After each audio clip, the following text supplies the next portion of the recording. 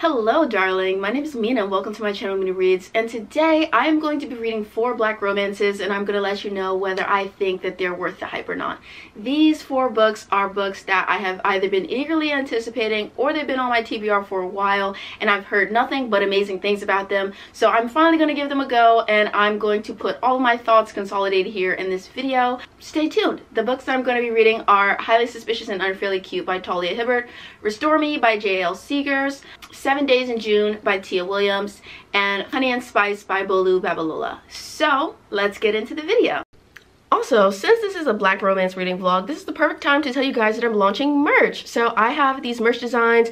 These are my Bad Bitches Read Romance designs. So you can get this emblem on sweatshirts, hoodies, crop tops, t-shirts, all that good stuff. It will be linked in the description below in my Bonfire storefront. So if you're a bad bitch that reads romance, check out my designs.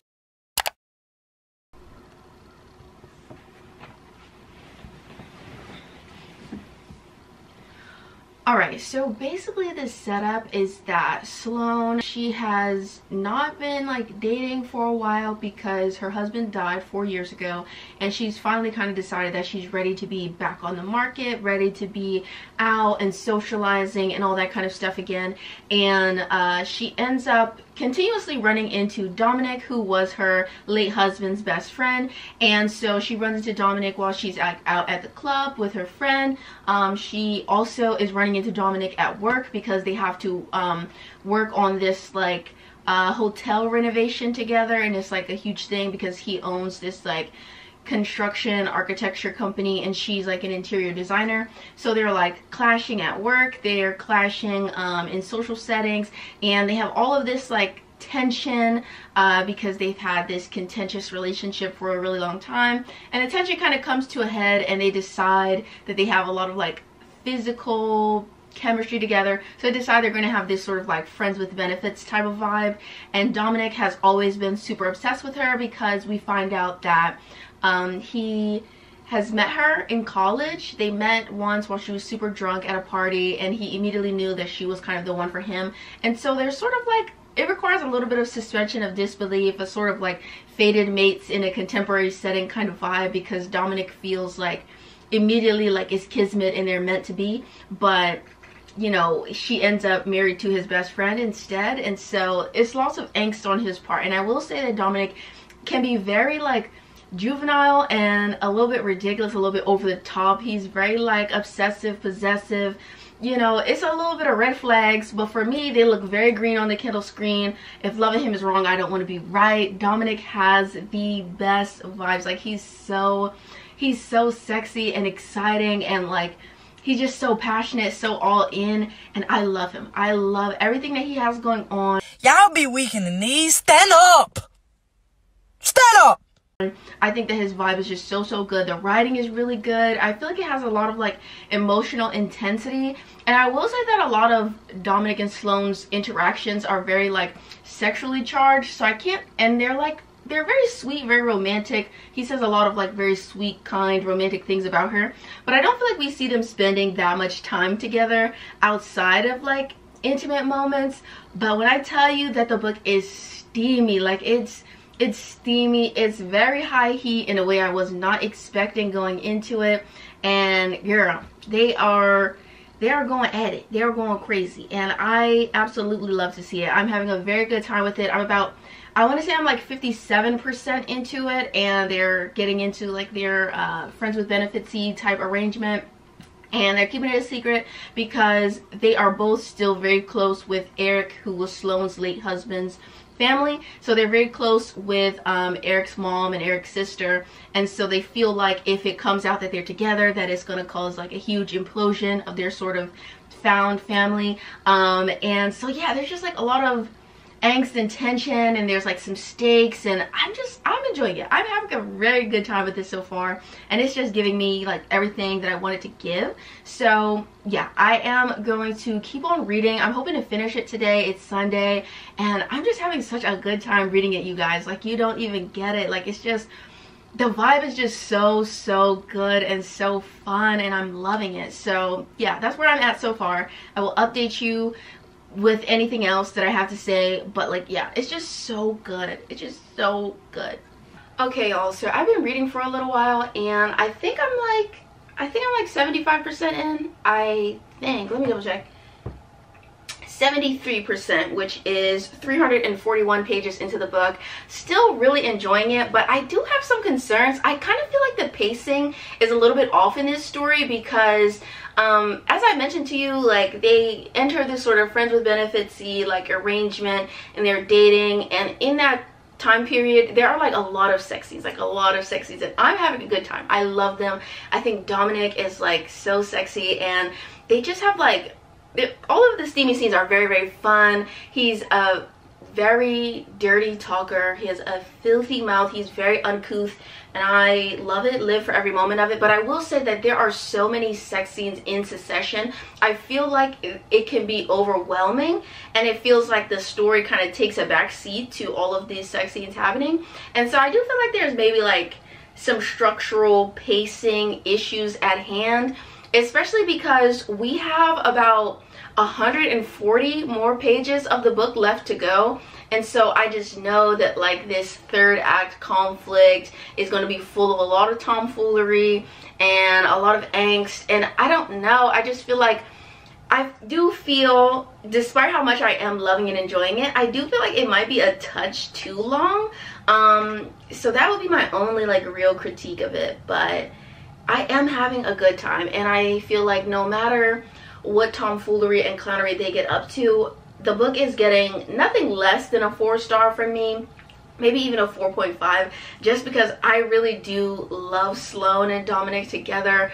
I mostly love Dominic as a book boyfriend. Like, he's just so my type. I'm very obsessed with him, and he's very obsessed with Sloane, and that's how I like my fictional men to be. Very much giving what needed to be gave, and I'm having a ball. I knew that with how angsty this book is, that the third act breakup was going to be like ridiculous, but I feel like we're already inching towards that third act breakup territory. I am at about 85% into the book, and basically there is a miscommunication going on because Sloane believes that Dominic is like hung up on some other woman from his past, and so she feels like really insecure about that, and she doesn't want to express the fact that she loves him because she thinks that he is like still deeply, madly, and passionately in love with this figment of her imagination that she believes is the great love of Dominic's life, and that's why she's not going to tell him that she feels deeply and passionately about him. And it's just like, how about we have a conversation? How about we just talk? How about we just stop making shit up? Like, when I tell you that she's not jumping to a conclusion, she's flying to a conclusion. She's inventing shit to believe, because it just like, yeah, like he says something that's kind of a miscommunication, but she's writing him a whole epic love story, and she's saying that now there's no way that he possibly feels any kind of feelings towards her because maybe potentially in the past he was very in love with somebody. In 2008, mind you. They're talking about something that happened in 2008. Bestie, I need you to tighten the fuck up and be serious, okay? I hate the third act of almost every romance novel I ever read, because it just always like, just be for real. Just be fucking serious. Have a conversation. Be for real. It's pissing me off. One day we will be free of the third act breakup industrial complex, and on that day I will celebrate in the streets with my sisters, because this is free us, okay? Free us. Power to the people. Okay, so I have just finished Restore Me, and I think I'm going to be giving it 4 stars. I had a really great time reading this book. I think it's incredibly well written. I think that the drama, the angst, the sexual tension, this, you know, it was all so good. I really felt like the chemistry, the passion, the energy between the two characters. I felt like there was a very good sense of this, like, I almost want to say like this soulmate level connection that the characters are kind of meant to have, that I feel like the author really was able to sell me on. And as much as in the last clip you will have seen I was kind of ranting and raving about the third act breakup, I really don't feel like it was that bad. I don't feel like it was super egregiously melodramatic. I think that the the main character, like, she was just in a difficult emotional situation. She didn't have the tools to really properly handle it. And also Dominic, he was being a little bit strange in his communication. So I understand how she got to some of the conclusions that she was at, but at the same time, she was being a little bit over dramatic. I will say that I think the reason my reaction to the third act breakup was so, or like the first inkling of their third act breakup was so strong, was because, one, I'm just not a huge fan of third act breakups, but also I did feel that the book was a little bit shoddily paced. I think that the pacing could have been a little bit faster. I definitely don't think that this is the kind of book that necessarily needed to be almost 500 pages long. I think that for the most part the author utilized the page space well, but I do think that some of the stuff about the way that their relationship development is structured, particularly like in the middle, from as much as I loved it, it did get a little bit repetitive. And I think as soon as we got out of that, it made me realize like how the book felt like it was maybe dragging on a little bit. This is their debut, and so it can show in that kind of like, you know, sort of inconsistent pacing and stuff like that, but I still think that it was very well done, very well executed, and I would definitely recommend it. So I had a good time, and I will absolutely be reading the sequels to this, Revive Me Part 1 and 2, which is about Sloane's best friend Mallory and her relationship with an old fling named Chris. Very excited to get into that. Very excited. We have little hints of their relationship in this, and it was so like fun and juicy, and I was having a good time, so I can't wait to get into it. And up next, I will be reading Highly Suspicious and Unfairly Cute by Talia Hibbert.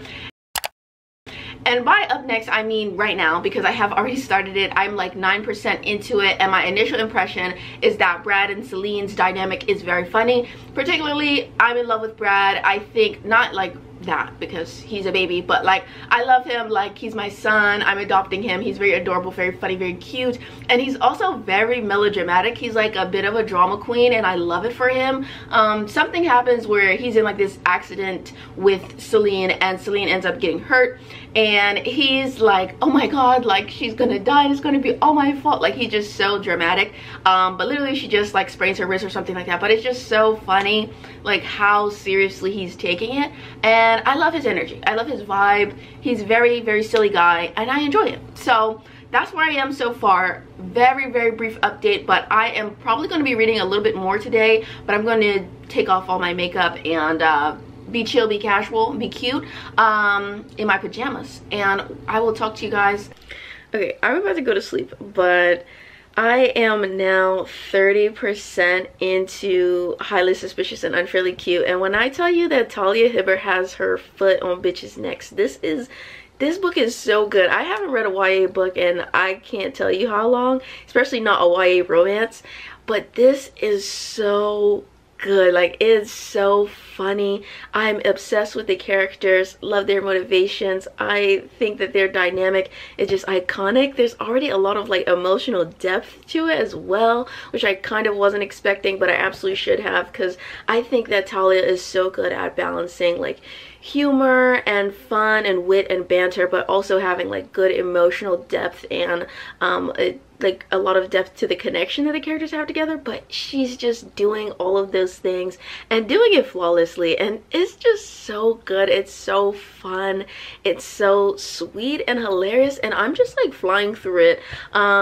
Oh my god, like it's so funny, and I really love the audiobook as well. I would definitely recommend it if you can, because I feel like the way that the narrators just like their comedic timing is just so good. So it's definitely something I would recommend if you have the option to listen to the audio, because it's just so good. Okay, if you don't know what the synopsis of Highly Suspicious and Unfairly Cute is, because I didn't give one, it's essentially about Bradley and Celine. They are two high schoolers. They're in their final year, and they used to be best friends, like childhood best friends, but they ended up like kind of stopping their friendship when they first got into high school, because Bradley kind of entered the popular crowd, and Celine is more of a like nerdy outcast sort of person.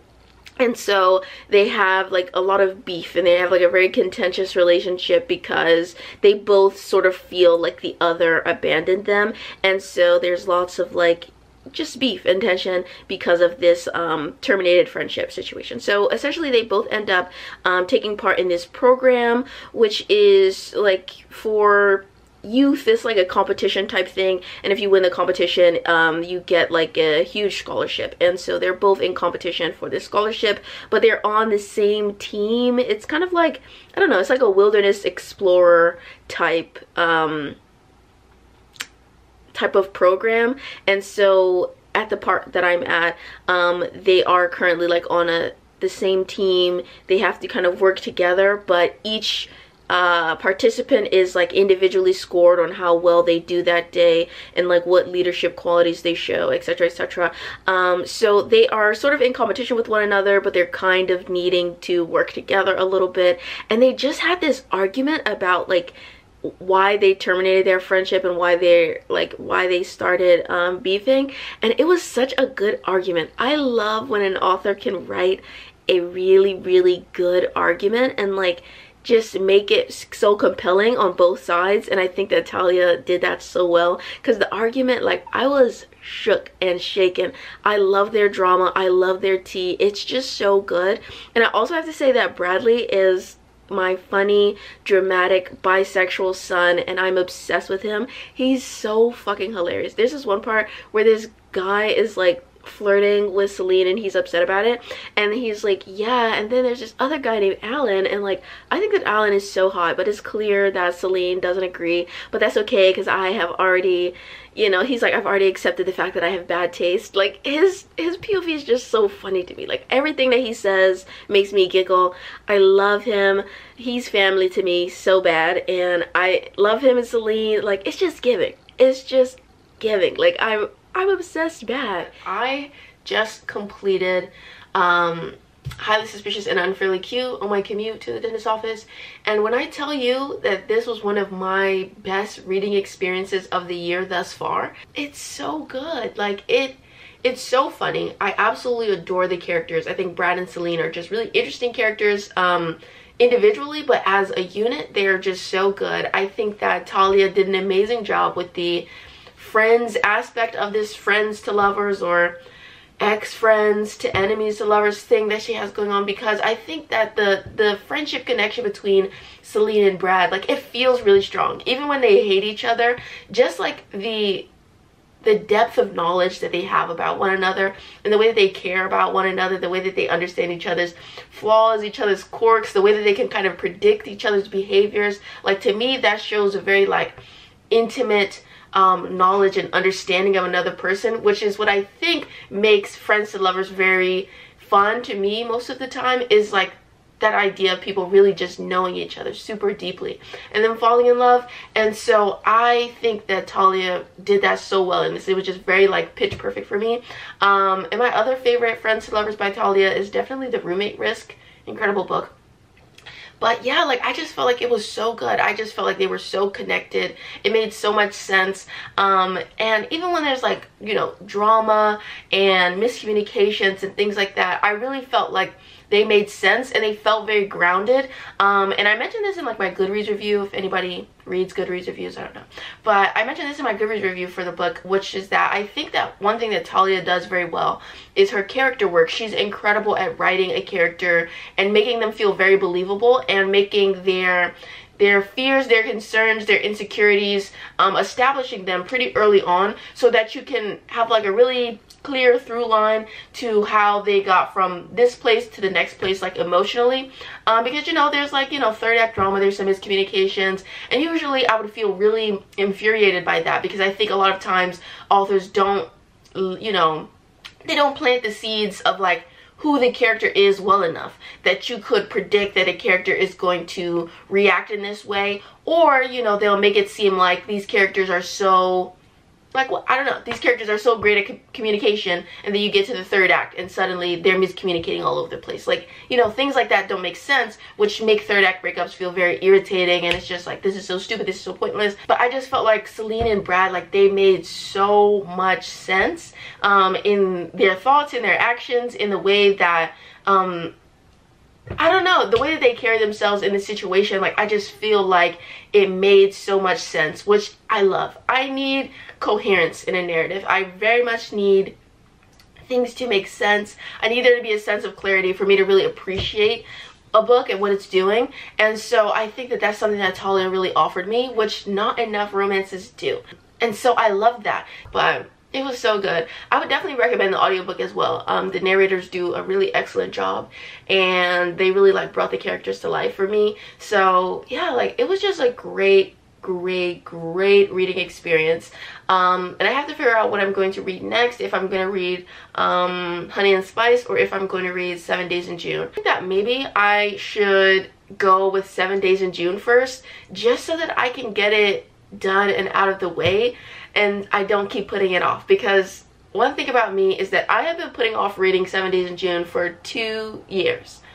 2 years, maybe more. Like, it's been a very long time coming. So maybe I should read 7 Days in June first. I don't know. No, maybe I'll make 7 Days in June like the grand finale, and I'll read Honey and Spice first. Okay, I've decided. Okay, hi baddies. So I am 30% into Honey and Spice, and I don't know how I'm feeling. I think I like it. I think. But I'm not 100% sure, okay? I feel like the first 20% for me was very arduous to get through. I have been reading that first 20% for weeks now.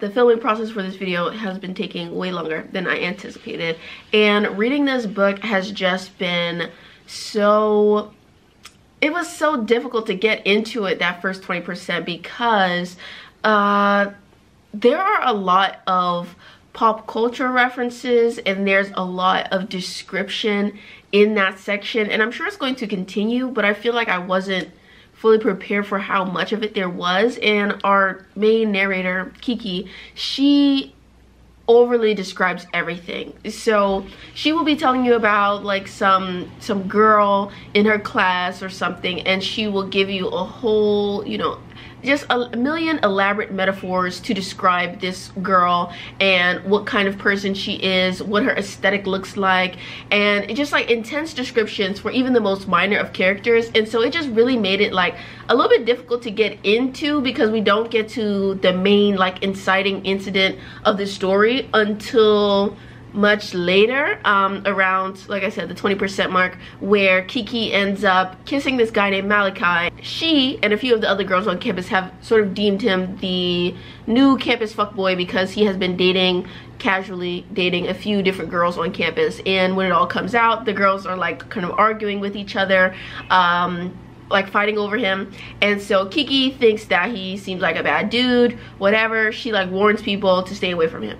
But then she meets him at a party and he seems cool, and she needs him to help her make somebody else jealous, so they end up kissing. And then they kind of interact, they banter a little bit, and she's like, maybe he's not so bad. But she still sort of doesn't like him. They have a lot of preconceived notions about each other that is causing beef. But they're gonna do some sort of fake relationship, I'm sure, because I've heard that that's like the main trope that the story has, is that it's a fake dating trope. We haven't gone to the fake dating portion yet, and like I said, I'm like 30% into the book. So I don't know, I feel like it's taking the book a little bit longer than I would like for it to get into the main action and for the characters to start really interacting. The main love interest, they've just started interacting, but like I said, only past like the 20% mark. 20%, that's a whole lot for me to have to get through before the two main people are having like a meaningful interaction. They did meet in like the first few pages, but they just kind of saw each other briefly, but now they're finally talking. I don't know how I'm feeling. I think that it is very funny. I will say that. I think that Bolu Babalola is really funny, but I don't know if I'm loving the flow of the story, okay? That's what I'll say. So I'm gonna see how I feel as things progress. Okay, hello friends. I've just completed Honey and Spice. I have many thoughts. I'm unsure how to articulate them all. So let's just attempt. First and foremost, I have to say that I am in love with Kiki and Malachi, and I do think that they have one of the best romantic dynamics I've read in a very long time. I think that their banter is so top tier. I have to say, I think in general, the Black British girlies may have the lock on like the best banter in the romance genre, because like the dynamic, the jokes, just the general vibe, okay, of the dialogue between the love interests in Black British romances, slay. Like, slay. So I don't know, I think that like their dynamic and the way that they bond, like their bond is so strong, and I just think that they were so deeply entertaining. And I love the way that the author wrote their interactions to be, because there are kind of like just pages and pages of them bouncing off each other and joking back and forth and like getting to know each other. And so we get a lot of these like really in-depth moments of them just spending time together and becoming closer. And so we get like this really great look into their dynamic, which I feel like surprisingly doesn't happen as often as you would think in romance novels, because I think a lot of romance novels, they'll show you the characters kind of bonding, joking around, but a lot of times those things are told to us in summary. So it's like, oh, and we spent, you know, several nights together laughing and talking, and it was so great, and he just has the best sense of humor, and I love him so much, you know. And you don't always get to see what makes their bond so special. And so I think that the author did an amazing job of showing me that. Like, and I think that beyond the main relationship and some of the like drama they're in, I also felt like the side characters were really strong. Kiki has like this group of friends. She has a friend named Amina, she has another friend named Ashanti, and Chioma, I think. And I felt like her connection with them and like her budding friendships with them was very great to read about. Like, it just made me feel really happy, like the sisterhood and the bond between them. And it was just like, in general, it just has such good vibes. It was so fun. It was a very like vibrant read. I definitely had my issues with the beginning of the book. Like I said, like it really took me weeks to make it through that first 30%, but the last 70% was so engaging that I read all of it in a day, pretty much, like in a 24-hour period. And I just felt like it was just such a good read. Like, it was just so fun. And like I said, like Malachi and Kiki, their vibe is so good. And one of my favorite scenes in the book is Kiki tells Malachi about like her favorite book series of all time, and she like completely nerds out about it. She's like a fantasy geek, and so she tells him all this stuff. And then they like end up going to this book convention together, and it just was so sweet and so fun when he surprised her with the tickets. Like, it just was so nice. Like, I loved it. It just was such a sweet, thoughtful romance with so much like depth, and I just loved it so much. Like, I really, really loved it. But that beginning was, it was rough. It was rough. Did anybody else have that experience with the book? Like, was it just me? Because I really feel like the beginning was so slow, and it took such a long time for us to get to the inciting incident that it was like, damn, I am so not interested in this. But then once we got there, I was completely locked in and loving it. So does anybody else have that experience? Is it just me? I don't know. Let me know in the comments. Now it's time to read our final book for this video, 7 Days in June. I'm nervous, y'all. I'm nervous. I have been putting this read off for like a full 2 years at this point. It's crazy. The reading needs to happen. So it's gonna happen in this video, but I'm scared. I'm scared that I'm not gonna love it. I'm terrified. Okay, I am 141 pages into 7 Days in June, and I'm shook. So I attempted to read this last summer around my birthday, and I put it on pause because it was like, it was just kind of not the vibe I was looking for my birthday week. But I am kind of enjoying it a lot, even though I was really nervous that I might not. So 7 Days in June is about this woman named Ava and this guy Shane. They're both authors in very different genres. Ava, she writes a like very popular fantasy romance, like paranormal vampire love story thing. And so she writes that, and then Shane, he writes like Pulitzer Prize winning like sad girl lit. And essentially they end up reuniting because they knew each other in high school. They end up reuniting at an author convention for like Black authors, and they're talking about their experiences in the industry, and they, you know, they end up meeting each other again. And there's this scene where she's like, stop writing about me in your books, and he says, you first. And at that moment I was like, okay, I'm locked in, I'm obsessed, I need to know what's going on here. And so essentially she has been writing Shane into her vampire romance, making him like the lead vampire love interest who's like really toxic but really sexy. And then he has been writing her into this like series of books that's about a like sad, depressed girl runaway. And so they're like talking about each other and to each other through their literature pretty much, and that's interesting and a little bit fucked up. And so we finally got some insights into their dynamic when they were younger, and their dynamic when they were young is absolutely batshit insane. They're just like using together, not at all what I was expecting, but yeah. And so it's interesting to see them reuniting after that being kind of like their first dynamic, being like that toxic and that dependent on substances. And now they're both sober to an extent. I think Ava still uses like some pain pills and stuff because she has a chronic illness. She has like a migraine condition, and so I think she still takes some forms of medication, but it doesn't seem like she's abusing them quite yet. But Shane is entirely sober, and he's trying to stop self-harming because that was an issue that they were having. And so the story is really dark, and they really met in a very bleak place.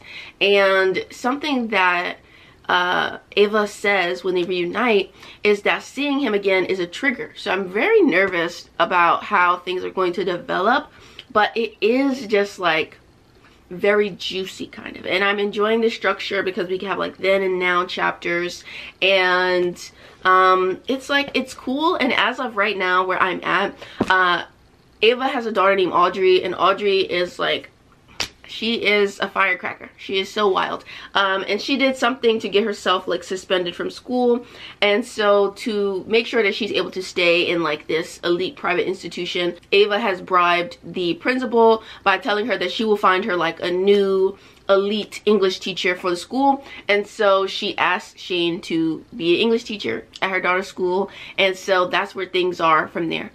Shane was already an English teacher. He's just gonna like transfer to her daughter's school, but it's interesting. Everything that's happening is very fascinating.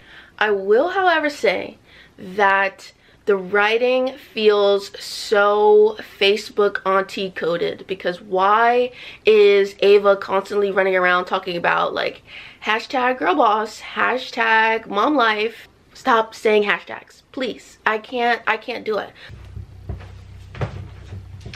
Okay, hi. So I've been reading on my porch all morning, and I made it another 100 pages into the book, so I'm about 240 pages into the book, and I'm obsessed. I'm like really obsessed with it. I really love it. I think that Shane and Ava and like their dynamic is just so interesting to me. Personally, I love the angst and the tragedy and all that. Like it's really doing something for me, so I'm really vibing with it. And we finally have got to a point where we figure out what happens that June all those years ago that has led to where the characters are now, and why they have been separated and haven't been talking for so long. And the reasoning is very like, it's very The Notebook.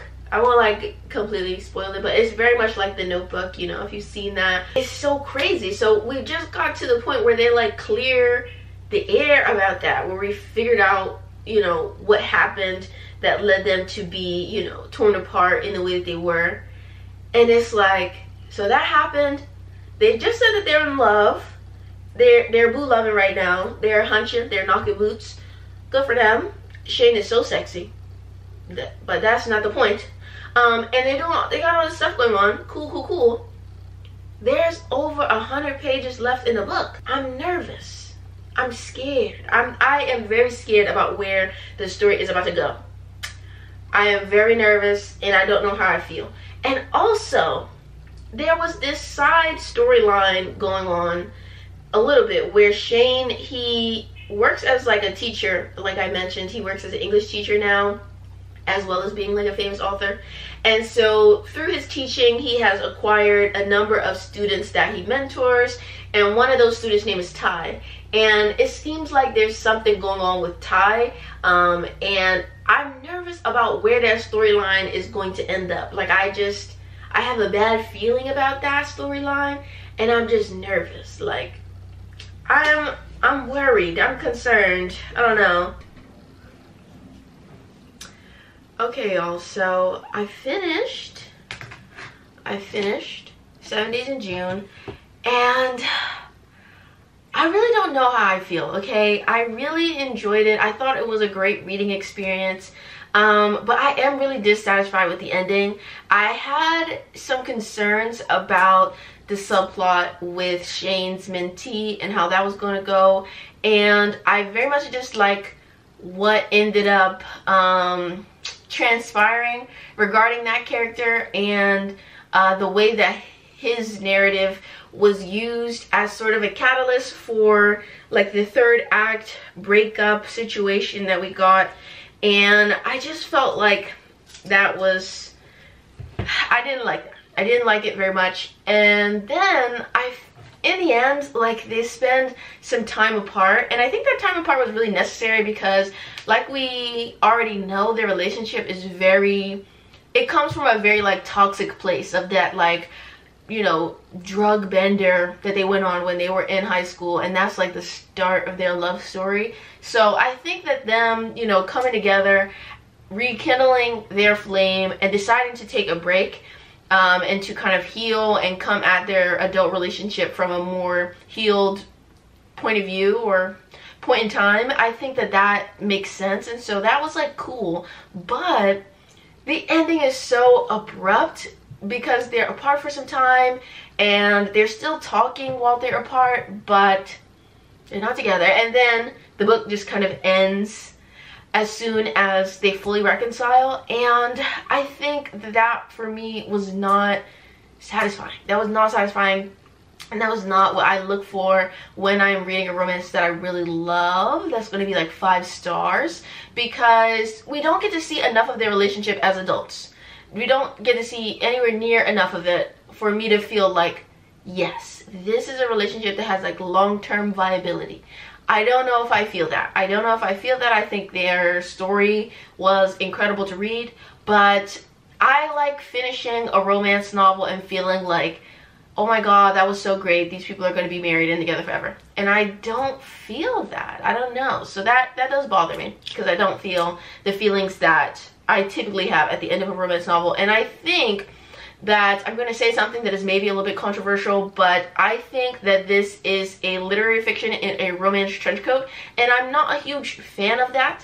I think it's a good book. I think it's a great story. I think it's well written, and I did enjoy it, so I am going to give it 4 stars. But yeah, I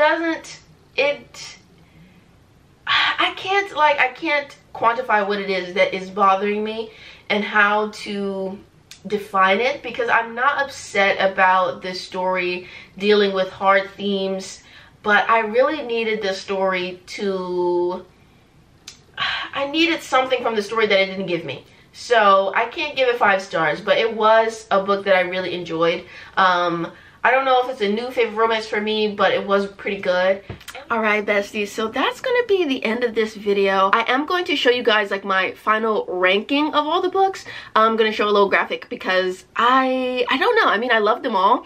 I thought they were all very fun, very entertaining, very well written. And they're definitely all authors that I will be reading more from in the future. Talia, she was already kind of like my bestie, but 3 of these were new to me authors, so it's exciting to know that I have more works by them to look forward to. And yeah, I'm definitely going to be reading The Perfect Find soon, because that is getting a movie adaptation with Gabrielle Union, so I have to check that out. So I will be reading that one, which is by Tia Williams. I will be reading, I actually have it right here, so I'll show it to you. Oh no. But yeah, I will be reading Love in Color by Bolu Babalola, and I will be reading Revive Me Part 1, 2, and I think it's going to be a Part 3 by J.L. Seegers, because these authors, they have charmed me. I will be reading more by them, and I'm excited about that. Thank you so much for your patience getting through this video, because one, I think this video is going to be a little bit long. Two, I've been working on this video for months, and I have been promising you guys this video for a long time, so I'm glad to be getting it out. Let me know anything that you want to let me know in the comments below. Let me know if you have any other Black romance recommendations. Let me know what your thoughts are on these books. If you read them, did you love them, did you hate them? I want to know all about it in the comments. And thank you so much for watching. Hopefully I'll see you in my next one. Bye you guys. Mwah.